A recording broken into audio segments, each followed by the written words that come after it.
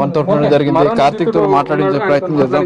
అసలు కార్తిక్ అసలు ఏం జరిగింది అసలు చెప్పు ఒకసారి. 2 months కింద నాకు ఫోన్ వచ్చిండే, ఇట్లా మాట్లాడిండే, చాటింగ్ చేసిండే.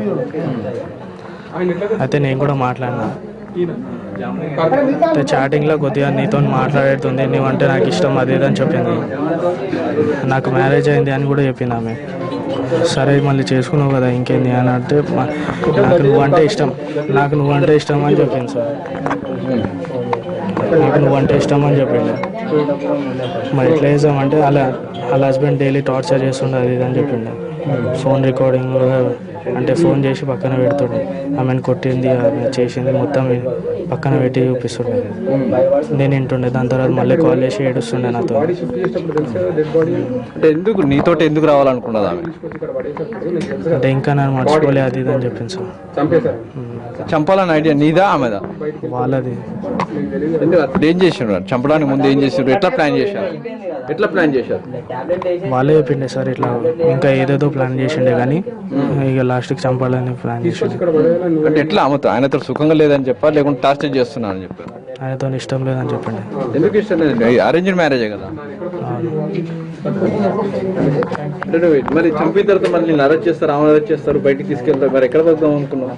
అట్లా ఏం లేదని చెప్పిండే సార్. బ్యాక్గ్రౌండ్ అంతా ఫోన్ లో మాట్లాడదాము, వద్దు అంటే నువ్వే కావాలని బలవంతంగా పెళ్లి చేసుకున్నావు అని చెప్పి ఆమెకు టాబ్లెట్స్ తెచ్చి ఏమని ఆమెను బలవంతం పెట్టామని ఆమె చెప్పాడు. నేను బలవంతం ఏం పెట్టలేదు సార్. ఆమె చెప్పింది ఇప్పుడే, నువ్వే చేసిన మొత్తం దీంట్లో మొత్తం అని. బలవంతం ఏం పెట్టలేదు. ఏం జరిగింది ఆ రోజు? ఏం జరిగింది చెప్పుకోండి. 30 తారీఖు రోజు ఏం జరిగింది? 30 తారీఖు రోజు ఫోన్లు వస్తున్నాయి సార్ నాకు. పొద్దున్న నుంచి ఫోన్లు వస్తున్నాయి. వస్తున్నావా లేదా వస్తున్నా అని చెప్పిన. అప్పటిదాకా ఇంకా ఫ్రెండ్స్ కూడా ఏం చెప్పలేదు నేను. అయితే నైట్ మళ్ళీ ఫోన్లు వచ్చినాయి. అయితే ఇట్లా ట్యాబ్లెట్లు వేసేసిన అని చెప్పింది. అయితే నేను వెళ్ళిపోయాను, ఫ్రెండ్స్ని తీసుకొని వెళ్ళిండే. ఆడికి వెళ్ళినాక ఇక అంటే వాళ్ళకి ఏం చెప్పిన అంటే తీసుకొని వెళ్ళి ఆడ వేసేసాలి ఎక్కడన్నా అని చెప్పిన.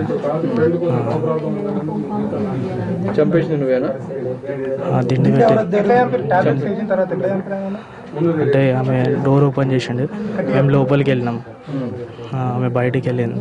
బయటికి వెళ్ళి ఎవరైనా ఉన్నారా లేదా చూస్తుండే. మేము అప్పుడు లోపలికి వచ్చి దిండి పెట్టిండే అంతే.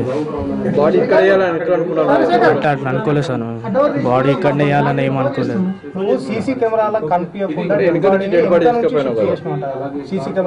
అవును, అక్కడ కెమెరా ఉందని చెప్పి ఇక్కడికి వెళ్ళామండి. నాకు తెలియదు కదా సార్ అక్కడ కెమెరా ఉందని. జ్యోతి చెప్పిండే, అందుకని నేను వచ్చాను. మర్డర్ చేసినాక ఎక్కడ ఉందాం అనుకుంటా? ఎక్కడ పోదామని అనుకోలేదు.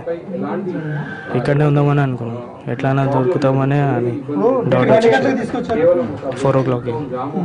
మిమ్మల్ని ఎవరు ఆపలేదా?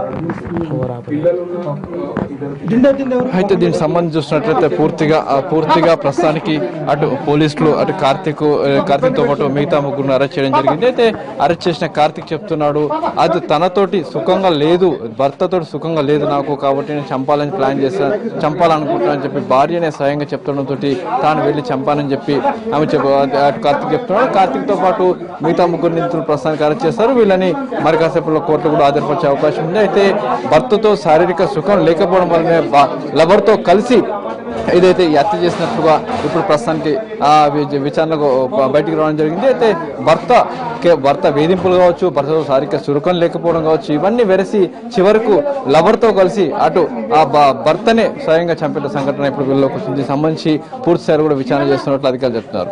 కానీ ప్రస్తుతం రాకేష్ స్టేషన్తో రమేష్ వెట్ల.